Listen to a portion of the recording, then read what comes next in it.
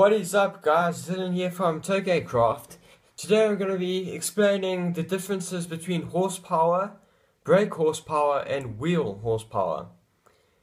Start off horsepower. It's basically just a measure of power, really, unit of the measure of power. But I'll get more into that a little bit later on. Brake horsepower is now the horsepower measured at the engine's crank, so it's the true horsepower of the engine.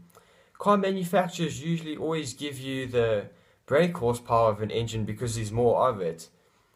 Now, wheel horsepower is the horsepower measured at the wheels of the vehicle, which is measured on a dyno.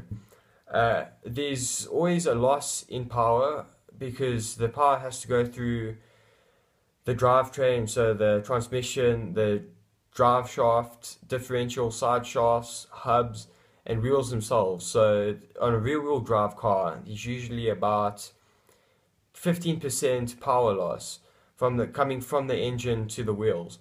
And on a four-wheel drive car, because there's more rotating parts, it's about 20 to 25% of power loss.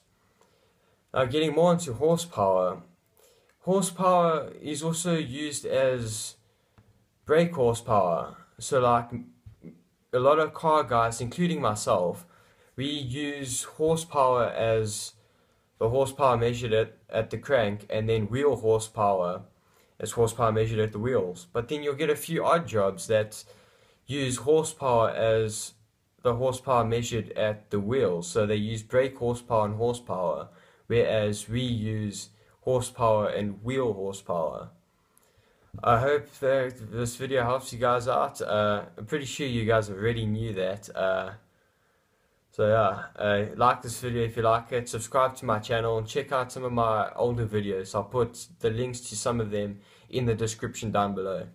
Peace.